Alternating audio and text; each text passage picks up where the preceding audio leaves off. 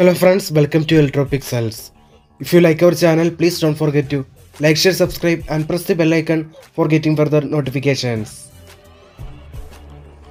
Hi friends, welcome to Electropixels. It's a 49-inch Panasonic LED TV. You can see this is the model number. In this TV, the complaint is no display issue due to panel related fault. So let's start the repair. See friends, now we open the backer of the TV. Here you can see this is the model number.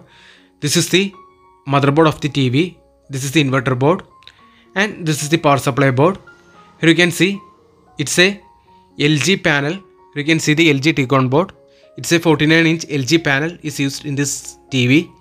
See friends, this is the fault. Here you can see no picture issue.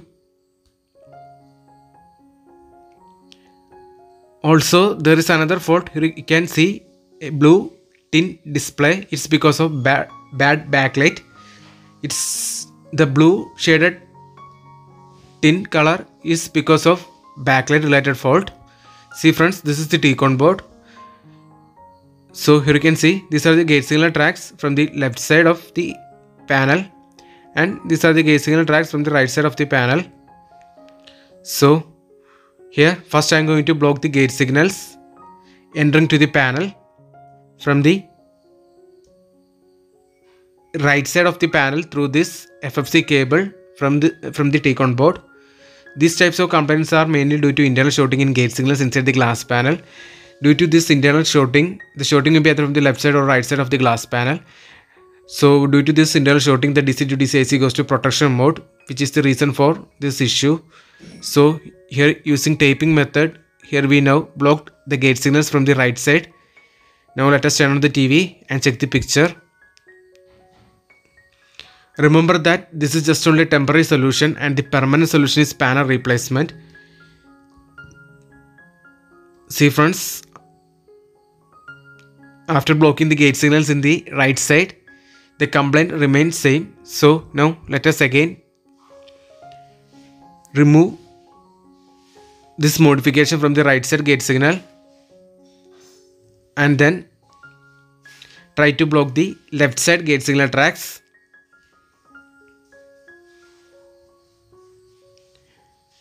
See friends, after removing the taping from the right side FFC cable, now we reconnected the right side FFC cable to this T-con board. Now let us block the left side gate signal tracks. It's around 13 pins we need to block. So remember that this is just only a temporary solution. The permanent solution is panel replacement, and we cannot predict how long the display will work using this method. It completely depends on luck basis.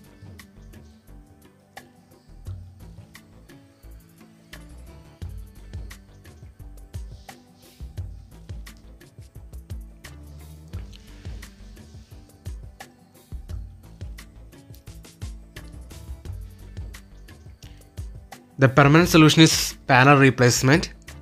See friends, now using the taping method, here we block the gate signals from the left side of the panel. Now let us turn on the TV and check the picture again.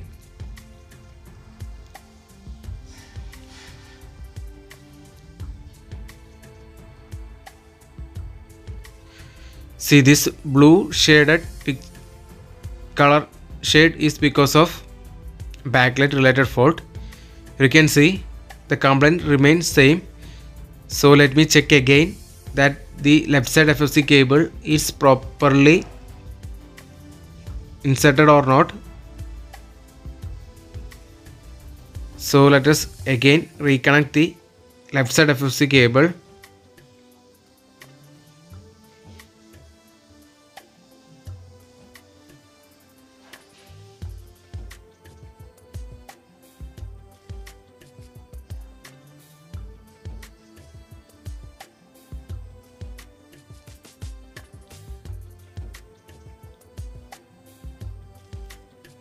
See friends, now we again connect the left side FFC cable, and here we properly block the gate signal tracks from the left side using taping method. So using a cello tape, here we mask the gate signals entering to the panel through the left side. Now let us turn on the TV and check the picture. See friends, now the TV is turned on.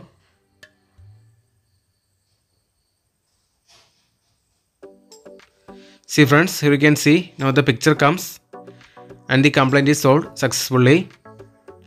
Remember that this is just only a temporary solution and the permanent solution is panel replacement. Here in this TV you can see a blue color tint issue. It's because of backlight.